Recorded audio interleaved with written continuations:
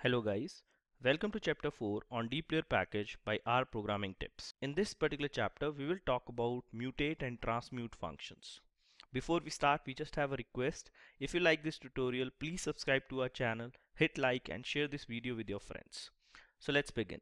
First we need to install this package. I have already installed this package. Next we have to load this package. So you know that installation needs to be done just once, but whenever you reopen your R, you need to load the particular package. So I'm gonna load dplyr package here, and I'm also gonna load my data set, and I have named this data set as college. So let's see what's there in this data set. You can see that we have first two columns which are categorical variable, and rest of the columns are numeric variables or integer variables. Okay. So the mutate function is used when you want to create new variables from the existing variables, or the new variables are the functions of your existing variables of the data set.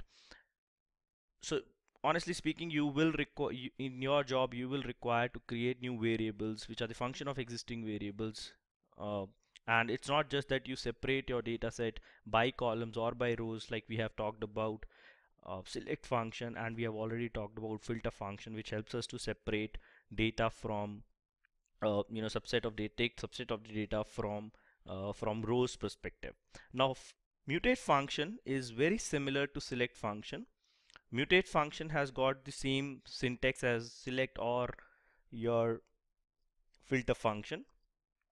So again, you say mutate, you give your dataset name, and then the new variable which you want to create, give the name of that variable and give the function of that how. So in my case, I'm creating a new enroll wherein it's it's a division of enroll by 10. Okay. So, and I'm creating another variable wherein I'm saying not accepted. So total number of applications which were given and how many were accepted out of it, the difference is not accepted applications. So let's run this command and let's view. So the new variables, whenever they are created, they go into the end of the table. So you can see I have got new enroll variable here, which is nothing but just the division by 10 of the enroll variable, and I have got not accepted, which is nothing but the subtraction of accepted and total applications. So total applications were 1660, accepted applications were 1372, and the difference is 428, which are the applications which were not selected. Okay. Now let's say in case you are only interested in the new variables which you have created, and you don't want every other variable which was present in your data set. In that case, instead of using mutate, we encourage you to use transmute function. Again, the syntax is very simple. You have to say transmute, provide your dataset name, and exactly like the previous one, like mutate, I'm giving the statements here. Okay, so let's run this and let's view the new dataset. So you can see in my new dataset, I only have new variables. I don't have any other variable like college names, applications, PhD, transmit, books, etc. I only have these two new variables which I created using transmute function. Okay.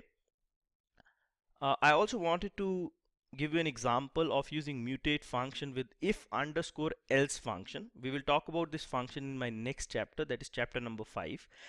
However, in this video I just wanted to show that how to use if else function.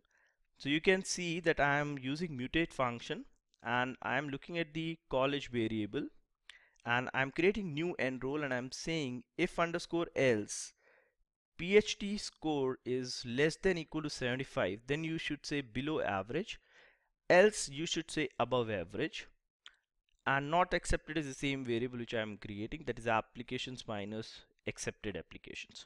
So let's run this and let's view the college dataset, and here you can see that I have created a new variable wherein new enroll, wherein wherever the score of wherever the score of PhD was less than 75, we said below average, and otherwise we said above average, and not accepted is the same which we had in our previous dataset. I hope you enjoyed this tutorial. Thank you for watching and happy learning, guys.